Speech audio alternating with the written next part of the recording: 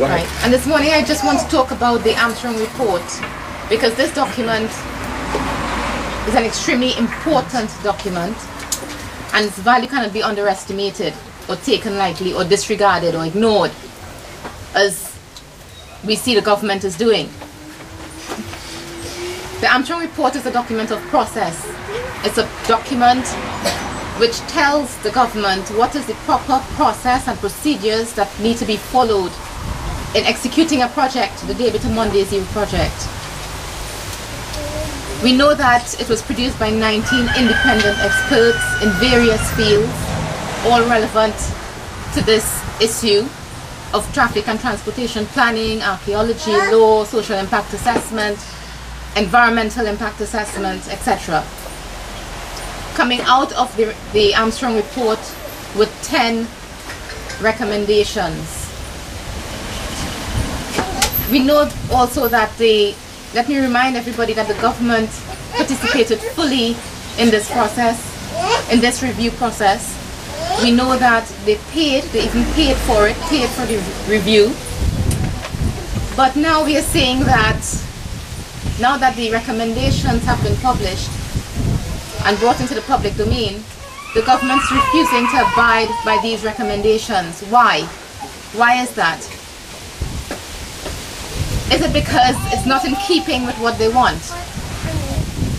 Well, that is unacceptable.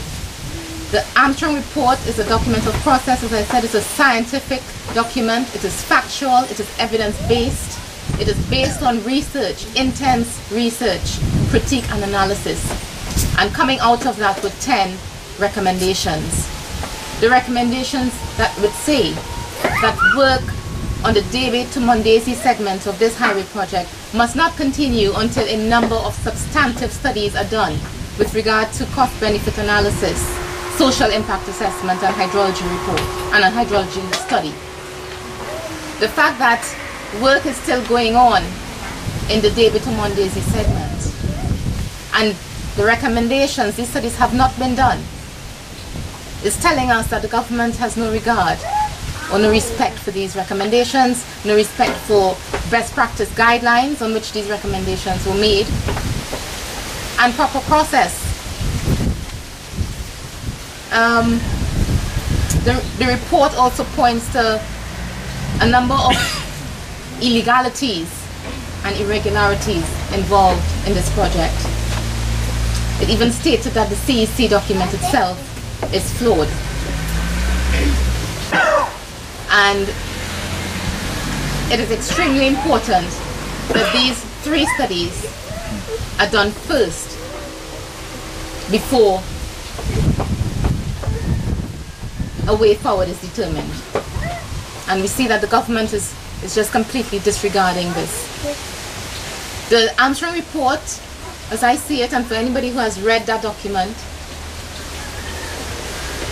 would know that any government that is striving for transparency and accountability in governance will abide by those recommendations. But yet our government is not abiding by those recommendations.